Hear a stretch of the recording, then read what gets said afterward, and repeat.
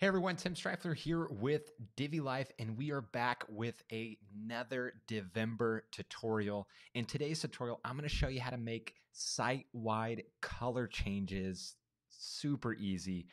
It doesn't involve any coding or custom CSS. It doesn't involve going into a bunch of different settings. It's literally a find and replace type of tool in order to change all the color in every place on the site, which is pretty powerful. And so it's a very quick way to make quick color scheme changes without having to go into each individual Divi module, section, row, theme customizer, and that sort of thing. And so it's a really cool tutorial. So this is part of our Divember series here on Divi Life. Divember, it stands for Divi plus November, and it is the series that we're doing all month long during November. And we are doing Divi tutorials. We are doing Divi freebies. We are launching new Divi products. We're launching new updates and features to some of our existing Divi products. So there's definitely a lot to be excited about. And so if you want to make sure that you don't miss out on the Divember fun, make sure that you subscribe to our email list. So it's this big button here that says subscribe to Divi Life and never miss a tutorial or freebie. You simply pop in your name and email, hit submit, and then we'll update you as we add new Divi tutorials and Divi freebies and Divi products and all that good stuff. And of course, you can unsubscribe at any time. So as I mentioned, today we're going to be going over how to quickly make site-wide color changes to your Divi website. And so, for example, here, this is one of our child themes, Divi Conference, it's actually using one of our custom headers in our Divi header layout pack. But you can see here, just a simple explanation of what we're doing here is changing the color scheme in a really, really quick way. And so obviously this is a logo, so that gets changed separately. Now, I want to say really quick, because you might be saying, well, Divi has this built in. Is that what you're showing? And the answer is no. So Divi does have find and replace and efficiency tools like extend styles, or you can do a find and replace within your Divi layout, but it's limited to that layout. So to that page that you're on, you can't do it site-wide. And it's only for the stuff that's actually inside of the Divi content. So for example, for settings that are in the theme customizer, or for colors that are in third-party plugins and stuff like that, that doesn't get changed, and so you have to go in and do it separately. And so the method I'm going to show you right now allows you to quickly change colors anywhere on the site, as long as it's saved in the database. So for example, if you have custom CSS that's in a style sheet, unfortunately, this method won't work. It has to be in the database in order for it to work. However, if you have a style sheet, you can do a find and replace with a file editor tool anyway. So this is for anything that's saved in the database. So again, it's all the Divi content. It's any theme customizer content. It's settings saved by a plugin. It is custom CSS if the custom CSS is saved inside a Divi theme options or another custom CSS type box within the WP admin area. And so it's really, really easy to do. And so again, I laid out some scenarios here in the blog post. So for example, say you're using a premium Divi child theme, whether you purchased it from us, purchased it from another developer out there, and premium child themes are a great way to kickstart a project, because it's like a ready-made website template. All you do is populate your content. But a lot of cases, you might love the design, but it doesn't fit the branding, the color scheme of your website or your client's website, whoever you're building the website for. And so you need to change the color scheme. And so if it's built in Divi, a lot of times all those colors are going to be defined in the Divi builder settings throughout the modules and sections and rows, or in the theme customizer. And it might have some plugins integrated with it that have some additional color settings saved there as well. And so it's like you end up spending hours going through and replacing all those colors, and then you don't even know if it's going to look good either. And so the method I'm going to show you right now allows you to easily, quickly make those changes site-wide. Another example is if you're doing a client site and your client says, you know what, I like it, but I think we need to change the color. This red needs to be brighter. The logo needs to be bigger, right? That's the common example with clients. Logo needs to be bigger. But they always say, oh, needs to be brighter, bolder. And so you're like, okay, well, let me see what I can do. And so with this method I'm going to show you, you can easily do that site-wide without having to go into each individual thing.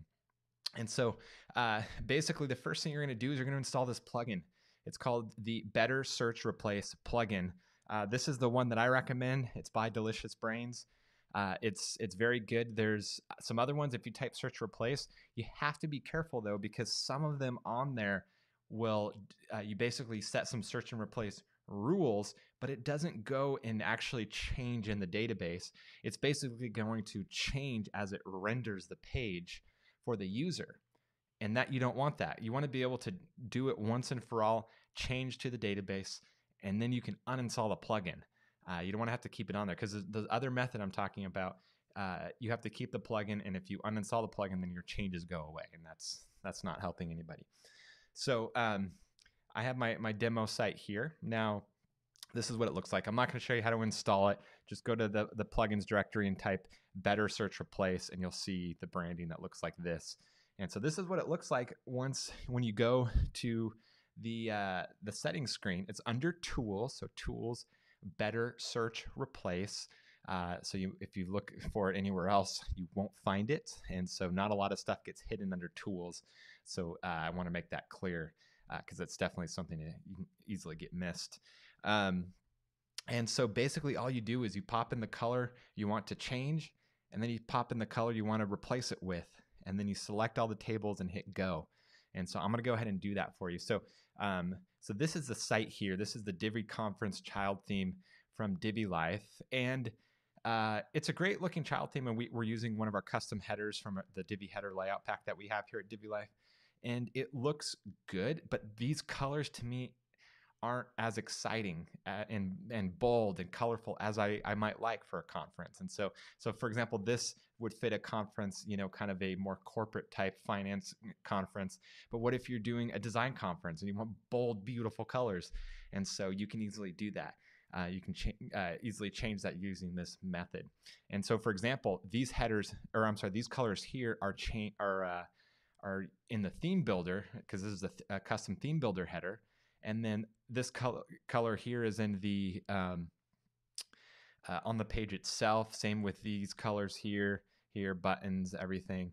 And so, and I think some of these colors might even be with a third-party plugin that we use for this. So the colors are being saved in multiple different places, not just on the Divi page. And so, so that's why you can't just go and do a quick Divi find and replace within that one layout. So I'm going to go ahead and I already have these colors copied down, but basically I'm going to take the color I want to change, and you can choose whether or not you put the hashtag or hexadecimal. It shouldn't matter, but to be safe, I would say put it just in case.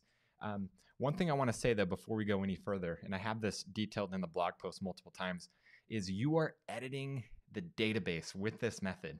And so you want to make sure that you're careful. However, you don't want to just trust yourself and that you're inputting the right stuff. So it's always best to do a backup and download the backup, because when you're editing things like the database, you can potentially bring down your whole site. Usually when you're doing more like URL type replacing, if you're just doing colors, it's probably not going to fully bring down your site, but you might put something in wrong and it's not a real color, and an extra digit or something, and then all of a sudden now the front end it's not able to show your colors properly. And so it's best to always have a backup done first, just kind of general rule of thumb anytime you're doing anything major on your site. And this would fall under that category. And so it's safe to do, but it's always good just to have a backup just in case. So this is the color, this gold color here, or tan, whatever you want to call it, that I want to replace. And then the color I want to replace it with is right here. And so, as I mentioned, you can choose to have the hashtag or hexadecimal. It's optional, but you just need to be consistent with it. You don't want to have it here and then not put it here, because that's an example of something that will break your site. So it's optional, just needs to be consistent across the board here. Now, this is where you basically select all the tables that you want. And so I'm just going to do Command A to select all, because I want it changed throughout everywhere. And then there's this box right here to make it case insensitive. That means it doesn't matter if it's uppercase, lowercase. If it finds an uppercase version of this, change it. If it finds a lowercase version of it, change it. And so that's important. So there's, in my opinion, for at least for what we're doing here with colors, you always want to make sure that this is checked. And so I'm going to scroll down here. Now I have this detailed here in the blog post, basically the steps, but we're basically doing that live here in real time. But you can go back and refer to this later if you like. So, so now we have all the tables selected. I have the case insensitive box checked. Now there's a box right here to run as a dry run. I recommend doing that first, especially as you're getting familiar with this tool, is you want to run as a dry run. So you just keep that checked. It's checked by default. And then up here, it's going to tell you, okay, first of all, it's a dry run. Then it's going to tell you what it would have done if it wasn't a dry run. So then you can see 17 tables were searched, 63 cells were found, and it just kind of tells you what would have happened. And so it's, think of it as a practice run and an opportunity to make sure that you have your color set correctly as well. And so we're going to go ahead and uncheck that and do the same thing again. So it saves all the settings there, so we don't have to input them again. And we're going to go and run a search and replace. Now I'm going to go ahead and just do it again with my other colors here. So I'm only going to be changing 2 colors for this demo. And I'm going to uncheck it just because I'm familiar with this tool. I'm not going to do it as a dry run. But again, I want to keep that case insensitive. I want to make sure that all of these are selected. Okay, run, search, and replace. And so you can see 17 tables, 27 cells, and updated 27. So now let's go over here and refresh this page.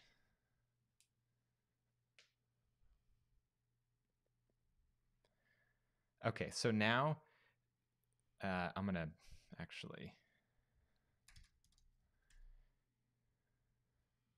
bring up the live demo so we can compare. Okay, so this right here is the actual version minus the custom header that we have in our example. And we see we kind of have a brown, a dark brown, and then we have our tan color throughout. And then here, we've replaced the tan gold color with the pink. And then we've replaced the dark brown color with the blue. And this is all throughout the site. So here we have tan everywhere. And now on our version, we have our pink bold color here. Very, very cool. Now, obviously, you're going to see right off the bat, well, the logo is wrong.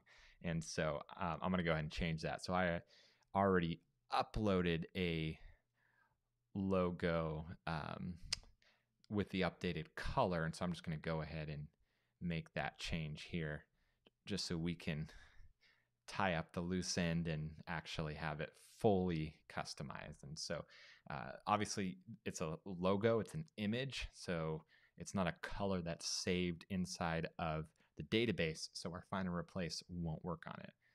So I'm just going to go ahead and quickly change my logo here, click update, click save, and we'll go ahead and refresh.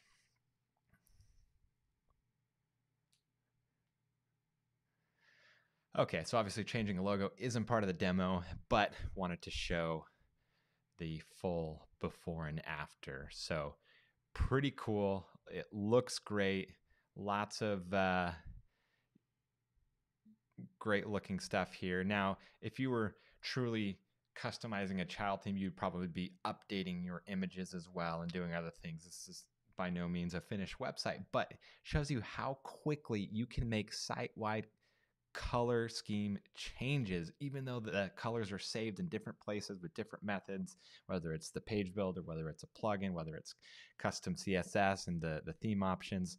And so it's very, very quick and easy way to do it. So that's all there is to it. So this is a very powerful tool. You could use this for other things such as changing URLs, which is probably the most common use for it, changing HTTP references to HTTPS and so forth.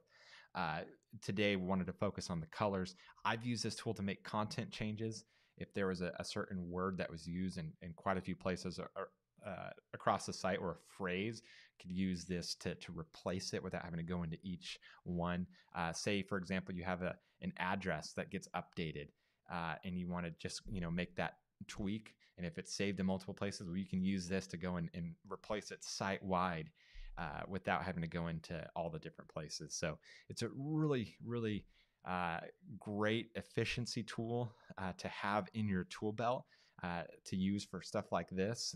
So we highly, highly recommend it. So if you found this tutorial useful, subscribe to our email list. As I mentioned, this is all part of our Divember series here at Divi Life, where we are doing Divi tutorials, giving away Divi freebies, launching new Divi products, and launching new features to some of our existing Divi products.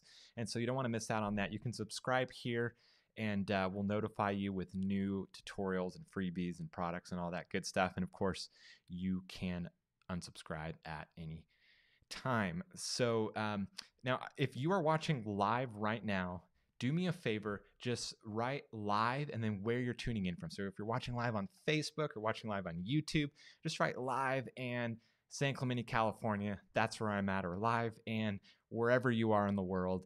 We want to know. And then the same thing, if you're watching the replay later on our blog or on Facebook or on YouTube, write replay and then where you're watching from.